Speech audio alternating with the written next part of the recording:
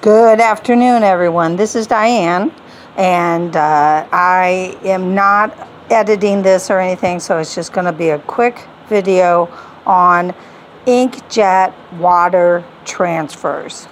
Start by saying I always print up at least 3 of what I'm going to transfer. That way, if I mess up, I don't have to get frustrated. Just toss it, quick sand, start over. This is supposed to be fun. Let's not make it a hassle. Number 2, board is sanded to at least 120 and go over it to get the dust off of it. That's going to help. First thing I do is secure it with tape. Now, your board needs to be secure too, because paper that gets wet will buckle and tear. And so you don't want things slipping when you're trying to rub on it. Take a towel. This is what I've been doing. Take a towel. This is wet. This is not dripping. So if I squeeze it, I'm going to get a couple drips. Well, actually, I just want it about like that. Sorry, guys. And then wipe the board. Wipe the board with the wet towel.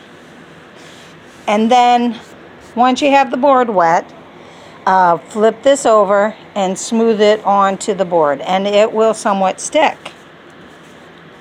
Okay? And then wipe it in the same direction. Now, this will cause the ink to start showing. This will take a couple seconds, maybe a minute and a half. The water will absorb into the paper and start to release the ink. And if you have to do it more than once, dab, because you don't want to rip that tender paper.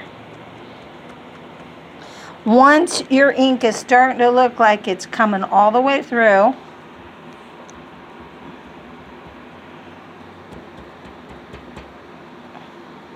then at that point, take a rubber bowl spatula, which is firm. It's firm, but it's not a metal that would tear the paper.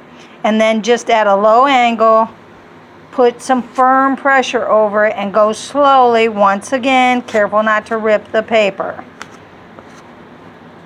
As you can see, it's coming through more and more. Now, when I printed this up, I did print it so that I have one of the settings on more ink per space, whatever that DPI or whatever it is, too, so that it has a better idea that it's going to transfer. Okay, so I'm not in a hurry because I'm giving the water a chance to absorb and release the ink. I'm only going to do this just a couple of more times, and then you'll see.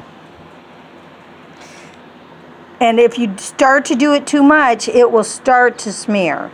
If it starts to smear, that's okay. Don't continue, but just lift.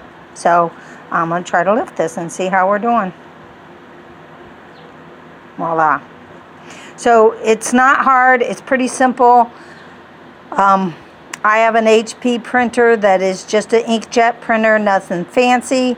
Like I said, I always print up a couple so that if this paper tears or if I get too much water and it smears, I can just quick tear this off, wait a minute or two for this to dry, resand it. It comes off so quick if you're resanding it because that ink is not deep in that wood. I hope this helps. I did not use coffee and cream this time, just plain water.